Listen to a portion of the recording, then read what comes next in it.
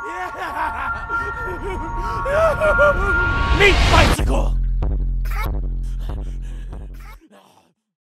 Hello everybody, welcome back to Borderlands, the pre-sequel. Today we are back in the Claptasic Voyage DLC and we've got another weapon chest location guide. Today we'll be covering all the chests on the map Cluster Overlook, which is obviously Claptrap's little version of the Highlands Overlook from Borderlands 2. So right away from the very start, head down the ramp and straight in front of you is a little tower which has a door chest sat right on top of it. Quite easy to get to, jump right up. And there you go, there's one chest already, there it is on the map. Next we're going to head towards the left hand side of the map, that's where we just was, and this is the area towards where you go to the Holy Spirits and obviously that little train line and things. On the left hand side, about halfway down, there's like a little cave thing covered by a big rock, and on the other side of the rock, like one of the pillars, as you can see, there is another dial chest, so there you go. And after that we're going to head towards the Holy Spirits. In fact we're going on top of the Holy Spirits because there is a chest right at the very top of it. Now this one takes a bit of getting to really. Obviously if you've got a bada boom and a sham you can rocket jump up there quite easily like I do. You can also grenade jump up there and all sorts of things like that. But basically you're going to be heading for the very top of the Holy Spirits, a little tower on top of it, and the chest is nicely sat right at the very top of there. It's a little door chest, nothing amazing, but make sure you pick it up while you're on the way.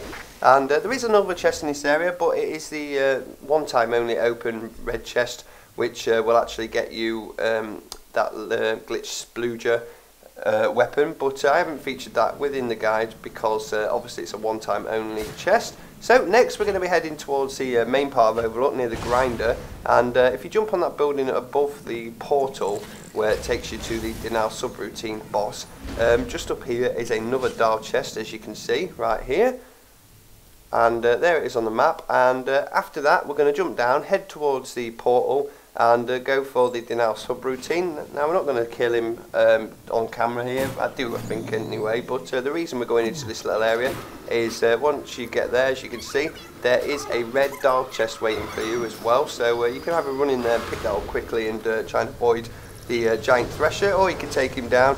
He does drop glitch weapons, so it's always worth taking him down, but here we are, this is what we're here for, the actual red chest on the map, so make sure you pick that one up.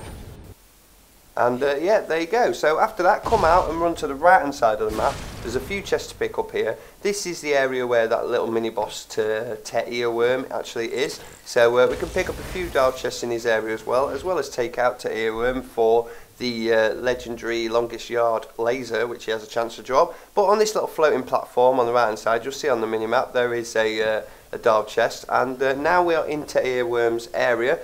He will spawn somewhere down there, kill him, and then run to the right hand side, and down here in this little layer at the bottom is another dial chest sat just behind this cliff, and that is the second to last chest within this map. And we're going to head towards the very last chest now. So after you take down to Earworm, come over here, jump on this little shack and then onto the cliffs, and after you get up here, oh missed that one, let's try this one again, there we go, thank you bada boom. There's another floating rock, and right on top of it is another dial chest. So that is it, that is the weapon chest location guide for this area. Every chest complete pretty much.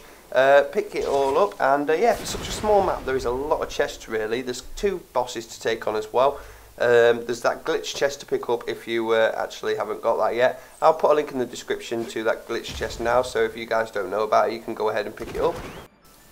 And I actually thought that was it, but luckily before releasing this guide I actually decided to do some of the baddest rank guides, and there is one called Fat Trap which allows you to get into this little room here. So there are 3 red lights on this room, and to get into it you actually have to turn them green. So what we have to do is there's 3 locations. There's one there just behind Dave's shack, there's one over there by Earworm's area, and there's one behind the Holy Spirits. And basically there are pressure pads that you've got to butt slam down on, and when you butt slam down on them they turn one of them lights on. When all 3 of the lights are active you can get into that actual area. And look at this, in the first location behind the Holy Spirits there is a chest that I actually missed right next to one of these pressure pads, so go ahead and butt slam down on that one, and that will activate the first light.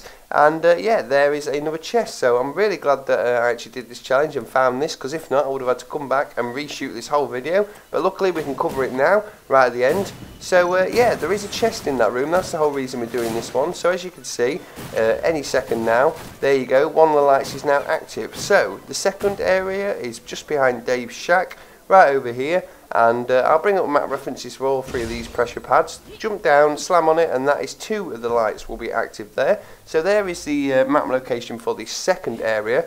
And like I said, the next area is right by that little mini boss tailworm. So unfortunately we've already been in this whole area and covered the chest, but I thought I'd leave this one right to the end as well, because it is quite a real long one and I didn't want to just incorporate it into the actual guide. I thought I'd leave it till the very end. So there is the third pressure pad to butt slam down on, right at the very top of the map. And yeah, from there you can run all the way back now to that shack, and it will be open, and we will have our final chest of the whole area in there. Unfortunately, after doing all these pressure pads and all that, going into this room, you'd expect there to be a good chest in there.